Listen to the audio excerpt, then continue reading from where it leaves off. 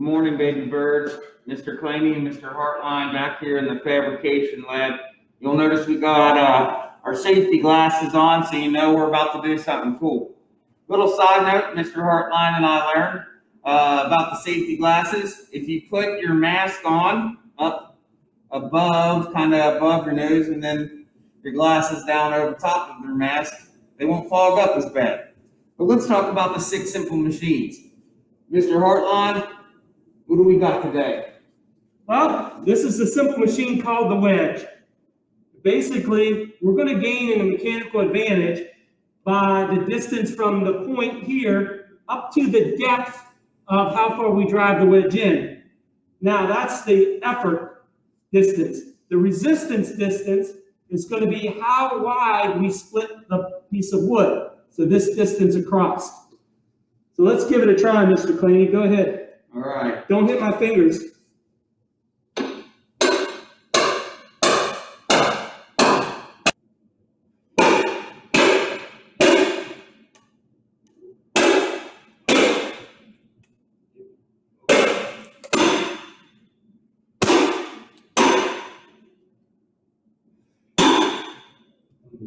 Right there. Good. Perfect. All right, guys. So we drove our wedge down using the sledgehammer. Mr. Hartline, it looks like we drove our wedge about 6 inches down. Correct. 6 inches down, that's the effort distance.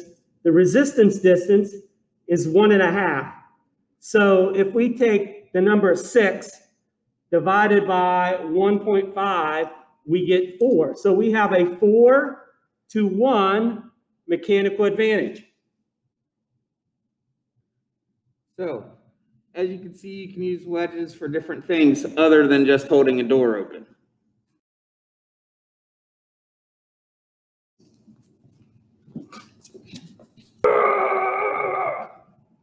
Nothing. Oh, I'm not that strong. Apparently, we do need a wedge. Hey, Mr. Hartline, I got a big race this weekend. I need to change the tires out on my cart. Could you help me get it on the workbench?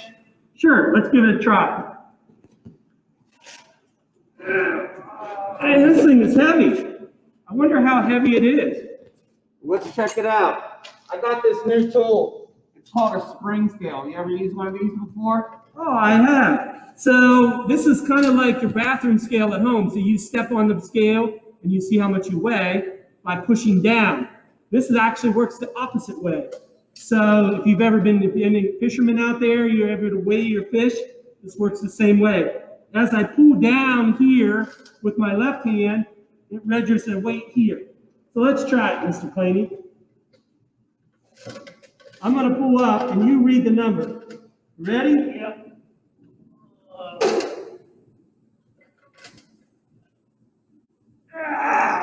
Man, this thing weighs about 40 pounds. Jeez, that's really heavy. Oh, man. How are we going to get that thing up onto that workbench? Why don't you use an inclined plane? ¿Por qué no usan usted las cosas de propiedades mecánicas? Ay. Oh, why didn't we think of that? That would be so much easier. What can we make an inclined plane out of?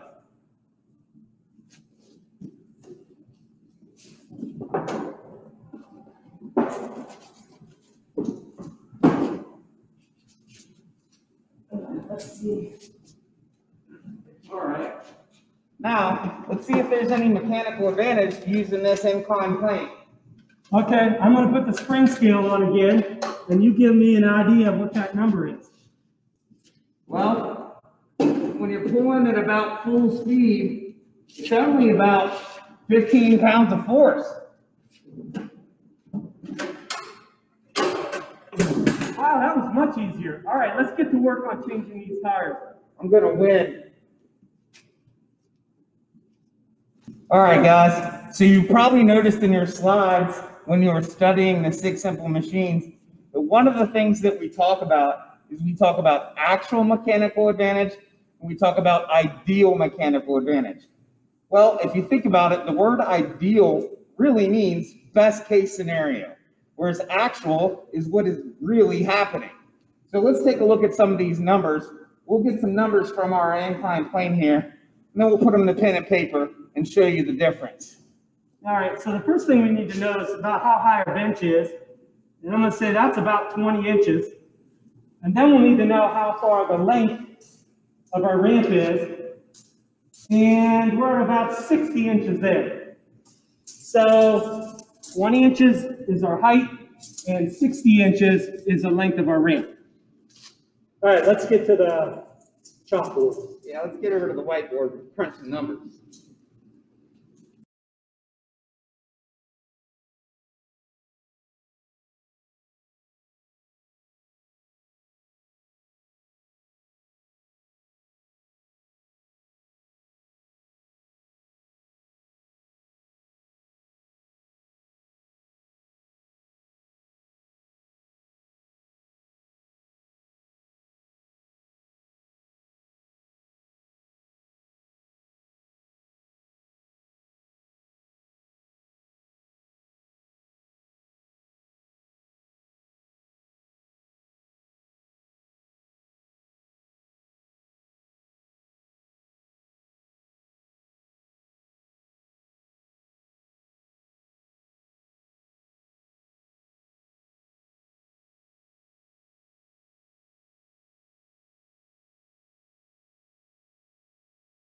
Whew! I'm so glad we had that ramp to get that go-kart up onto our table to get those tires off. If we would have had to lift that straight up and onto the table, that'd have been a lot of work.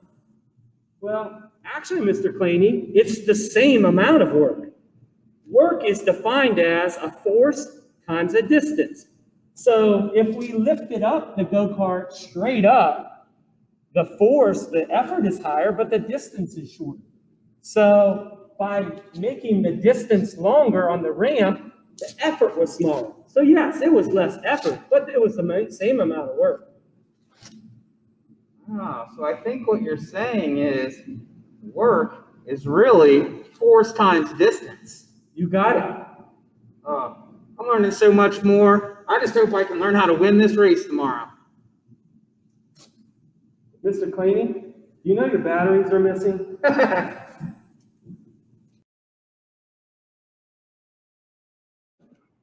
All right, Mr. Hartline, so we got our go-kart up on the workbench using our inclined plane. Now we got to get this thing up in the air in order to get those wheels off. How do you think we should do that?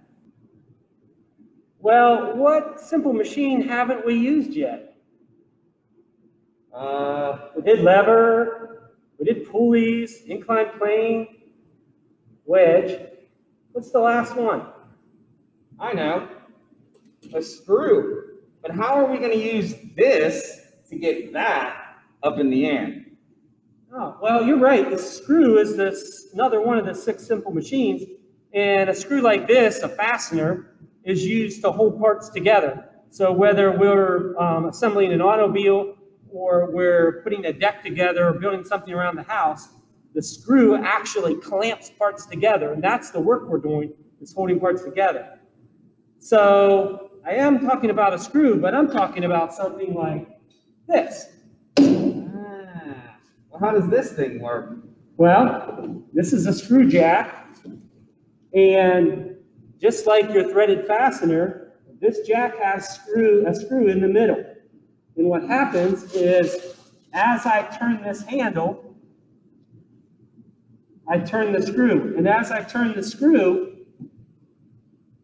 it's threaded into this part, which draws these 2 parts together, effectively raising this up. You want to see how it works?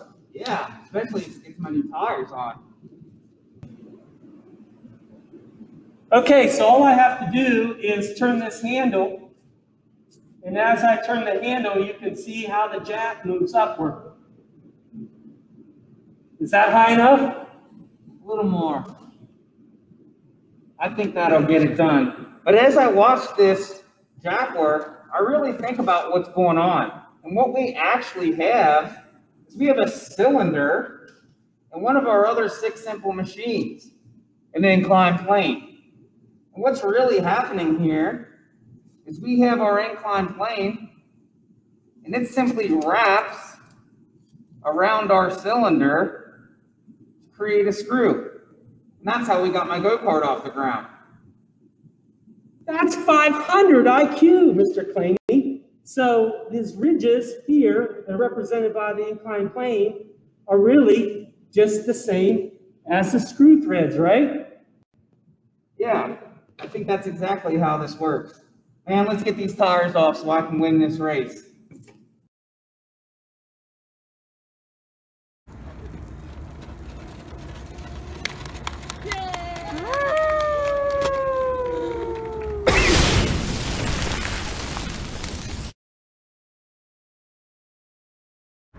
I absolutely dominated that go-kart race. I need to thank my sponsors. I need to thank my crew chief, Mr. Jeff Hartline. And of course, I need to thank the 6 simple machines. I need to thank the screw, I need to thank the wedge, and I need to thank the inclined plane.